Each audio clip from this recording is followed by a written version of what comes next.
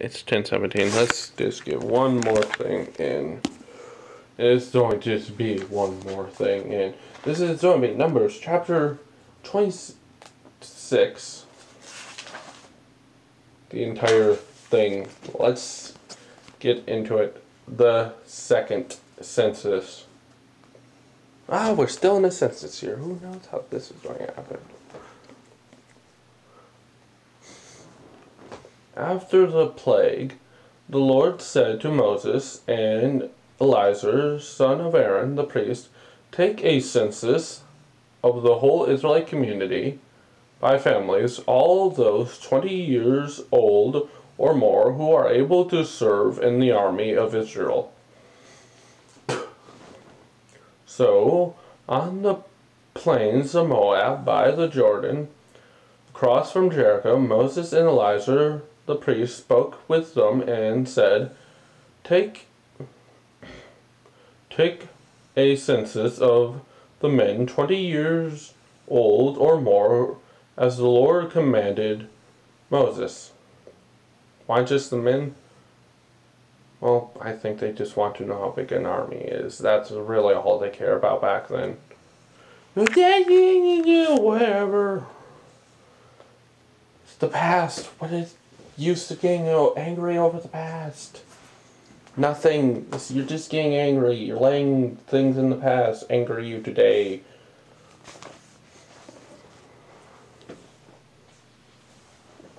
Yeah, that doesn't... Anyway. These were the Israelites who came out of Egypt. The descendants of Reuben, the firstborn son of Israel, were... Also, I'm not doing spell anything for you. Sorry. Through Hanok, the Hanite clan, Palu, the Paluite clan, through Hezron, the Hezronite clan, through Camerai, the Camerite clan. These were the clans of Reuben. Those numbered 43,770 and 730, not 770. 43,730. Anyway, still have a lot to go. The son of Palu was Elibiah. The son of Elibiah was Nimel. I also put in some subtitles. It's going to be funny what YouTube is thinking I'm saying. Dennis and Abraham. The same Dennis and Abraham were the community officials who rebelled against Moses and Aaron and were among Korah's followers when they rebelled against the Lord. The earth opened its mouth and swallowed them along with Korah, whose followers died when the fire devoured 250 men, and they served as a warning sign. See, I told you before in the previous video that people were warned. The line of Korah, however, did not die out.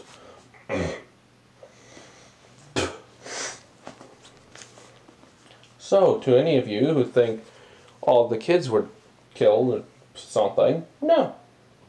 Anyway, the descendants of Simeon by their clans were through Nimel, the Nimelite clan, through Jimin, the Jiminite clan, through Jachin, the Jachinite clan, through Zerah, the Zeranite clan, through Shul, the Shulite clan. These were the clans of Simeon. Those numbered were 22,200. So less than Reuben. The descendants of Gad by their clans were through Zephon, the Zephonite clan, through Haggai, the Haggite clan, through Shunite, the Shunite clan. Yeah, it's always like I don't know why, just always nothing original. Through Ozine, the Ozanite clan. Through Arii, the Arite clan. Through Ordii, Sumerian Pentateuch and Sumeric. Also see Genesis 46:16. Mosaic text Arad. Okay. Aradi, anyway. The Arite clan through Ariel, the Arielite clan. These were the clans of Gad. Those numbered were 4,500. And On were sons of Judah, but they died in Canaan. Thanks for that information. Like, oh, some of these lines must be let out. Sometimes they don't, I guess. There's no point to this comment. The descendants of Judah by their clans were Shemelah, through the Shemelite clan, through Prezah, the Prezahite clan, through Zerai, the Zerite clan, the descendants of Prez, through Hezron, the Hezrite clan, through Himmel, the Himmelite clan. So what kind of Jew are you? I don't know. That was stupid. These were the clans of Judah. Those numbered were 76,500. Yeah, Judah's the biggest clan, in case you're wondering. The descendants of Issachar by their clans were through Tola, the Tolite clan, through Pura, the Purite clan. Wait, why is there a B? Samaritan Pentateuch, Septuagint, Vulgate, and Cyrillic, Sigariot. See also First Chronicles. No, wait, that's Corinthians. Or Chronicles. 7:1. Mosaic text. Oh, probably Chronicles, yeah. Through Puvah, Puvah, the Punite clan. Punite. Anyway. Wait a second. I don't know why I get Corinthians and Chronicles mixed up. I really should. Through Jashub, the Jashubite clan, through Shemron, the Shemerite clan. Also, yes, I don't know how to pronounce words I never saw before, or heard pronounced, so yeah. These were the clans of Issachar. Those numbered were 64,300. These descendants of Zebulun. Oh, that's the tribe I'm most interested in for some reason. Just mostly because it starts with a Z. What is there any around? By their clans were through Shurdan, the Shurdanite clan, through Elan clan, through Gilal, the Gilite clan. These were the clans of Zebulun. Those numbered were 60,500. Also, if you're wondering where probably the other lost tribes of Israel are just mixed in with the Jewish population, which is called them all Jews. That's a blanket statement, even though technically that's not true. And probably Samaritans, and maybe a few others, but mostly they're probably already Israel. We just called them Jewish, even though Jewish we should only refer to. Anyway, that's a tangent. The descendants of Joseph by their clans through Manasseh and Ephraim were the descendants of Manasseh through Markra, the Marakite clan, Macrire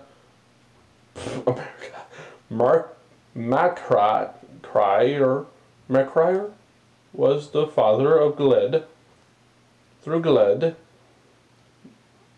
the Gledite clan. These were the descendants of Gled through Lazar, the Lazarite clan, through Helika, the Helikite clan, through Azrael, the Azraelite clan, through Shenshim, the Shemshrai clan. Actually, if you are of Jewish descent and you have any idea of what happened to the other tribes of Israel, or you're just into biblical stuff, please just share your ideas. Or conspiracy theories. It's fun to have a good laugh. But your ideas of what happened to them.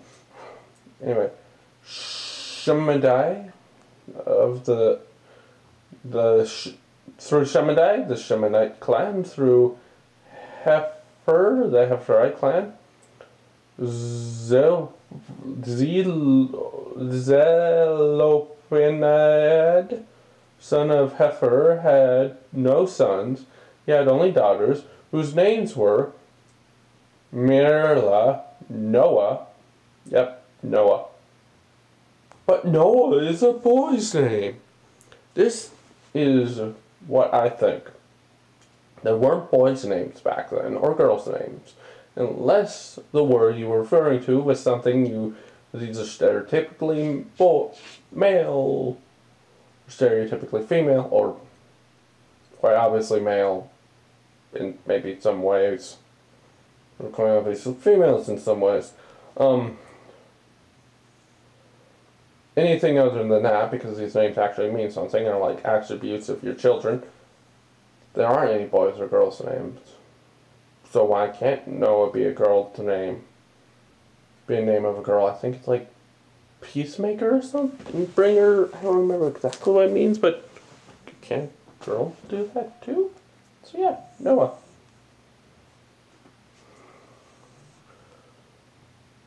So, if you're a girl named Noah, I don't know how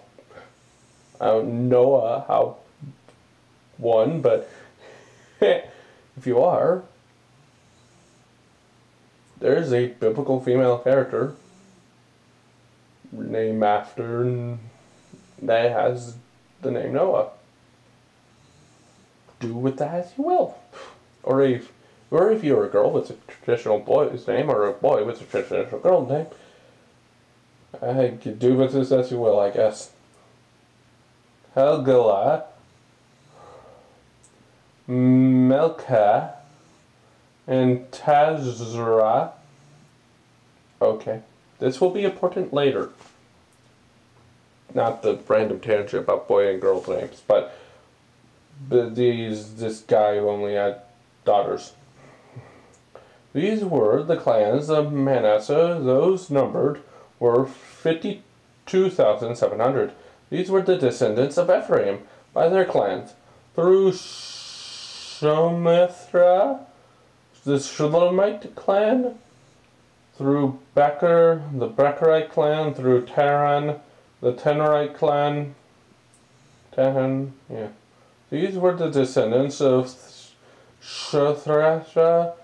Through Iran, the Iranite clan. These were the clans of Ephraim. Those numbered were 32,500. You can see how big Jacob or Joseph's clan is, tribe is together. If you feel like doing the math, I'm not good with math in my head.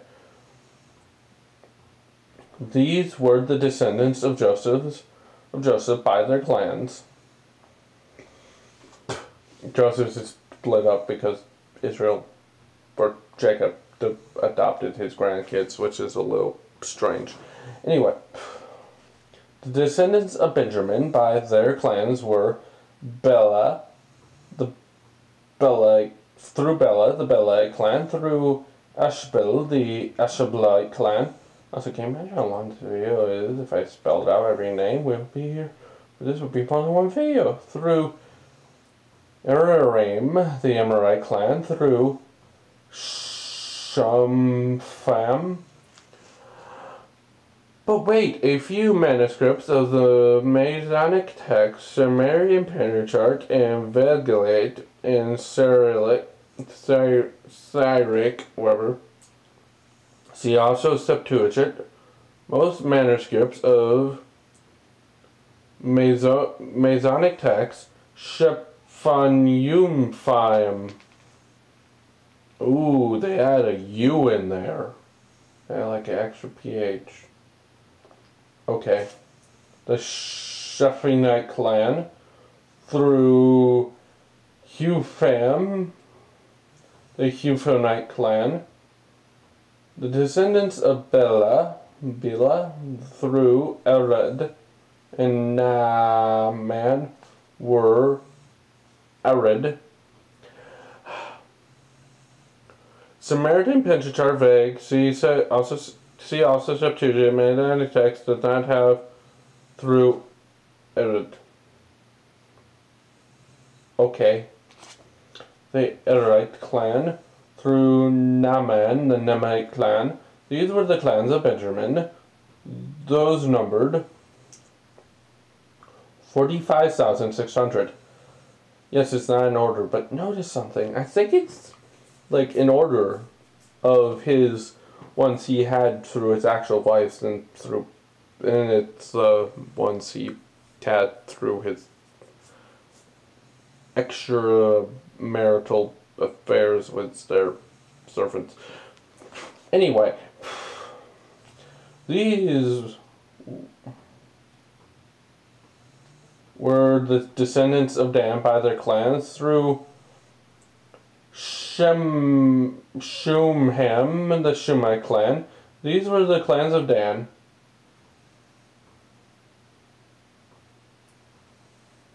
All of them were Shumite clans, and those numbered were 64,400. Oh, the last one was 45,600, if I forgot to tell you.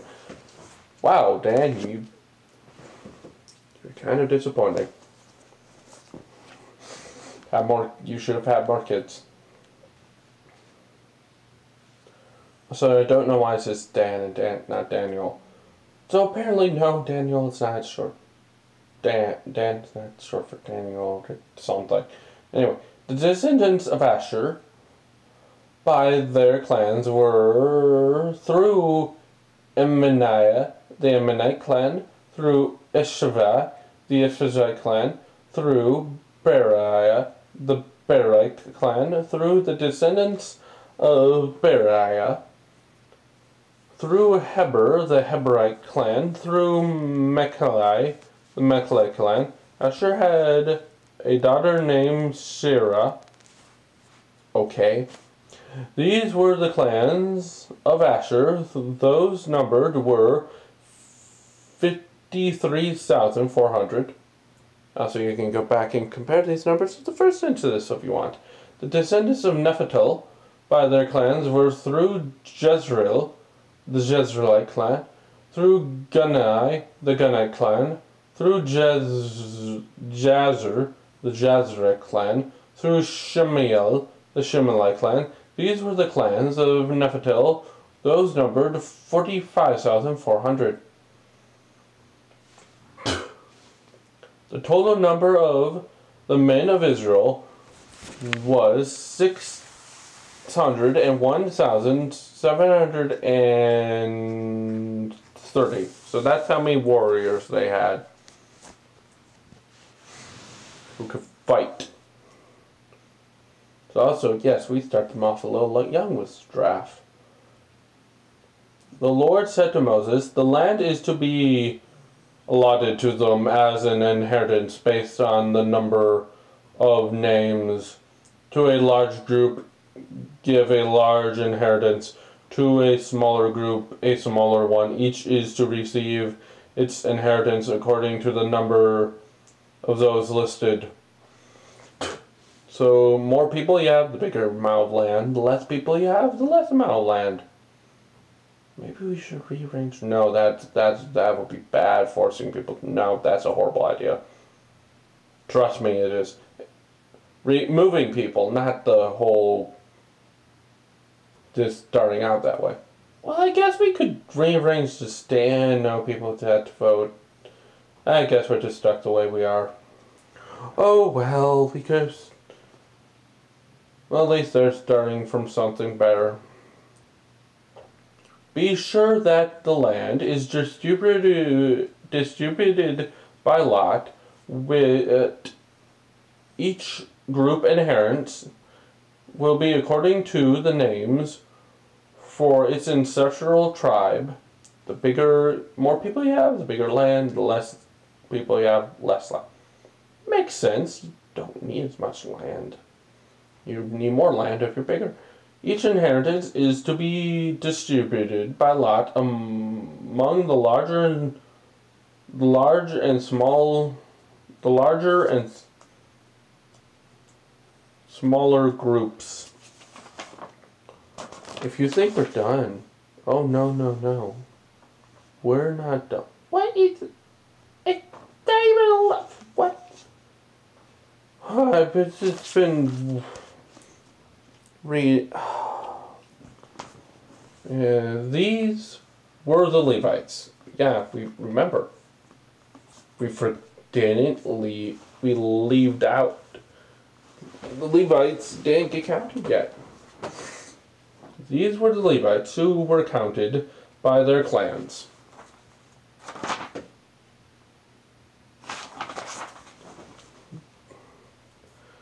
So yes, all you people were like, that wasn't 12. Well, here's the 12. Through Geshron, the Geshronite clan, through Korath, the Korathite clan, through Miriah, the Merarite clan. These were the Levite clans, the Lebanite clan, the Hebronite clan, the Menelite clan, the Mushite clan, the Korathite clan. Korath was the father of Amram. The name of Amram's wife was Jochebed, a descendant of Levi, who was born to the Levites. A Jebebed, daughter of Levi, who was born to Levi. Okay. In Egypt, Aram, she bore Aaron and Moses, and their sister Miriam. Aaron was the father of Nadab and Eleazar and Ithamar, but Nadab and Abiah died when they made an offering before the Lord with unauthorized fire. Don't do that. All the male Levites, a month old or more, numbered 23,000. So technically, when it comes to priesting, we start them off too old. Like, you start practicing becoming a priest back in ancient Israel at the age of a month. That's how you get counted. Unless you're a girl. Anyway. They were not counted along with the other Israelites because they received no inheritance among them. So yeah, if you're a girl Levite, you're not going to own any land. But to be fair, if you're a boy Levite, you're not going to own any land either. These are the ones counted by Moses and Eleazar the priest when they counted the Israelites on the plains of Moab by the Jordan across from Jericho. Not one of them was among those counted by Moses and Aaron the priest when they counted the Israelites in the desert of Sinai. So, in other words, All of them have died. Yeah, you think we would... No, we kind of just skipped the entire 40 years if you were wondering why they're starting to go up. Because the 40 years are over. Like, what did you think? It was just don't be for entire bits of the Bible, just like... And they wandered in the desert, some died. They wandered in the desert, some more died. For the Lord had told the Israelites they would surely die in the wilderness, and not one of them was left except Caleb, son of Jephunneh, and Joshua, son of Nun. Yeah. Also, yeah, the Levites get no inheritance. In other words, the Levites don't really own land.